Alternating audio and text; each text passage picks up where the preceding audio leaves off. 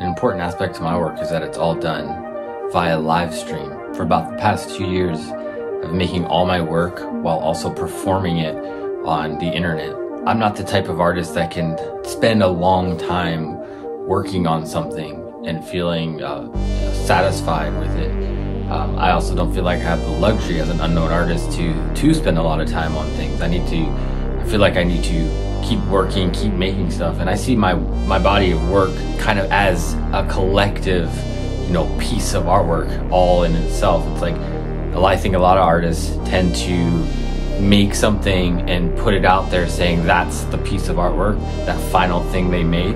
Whereas mine, it's the entire process of making, of being, of living, of creating is all the piece of artwork. So doing them as performances on live streams is very much just as much a part of the artwork as the final pieces.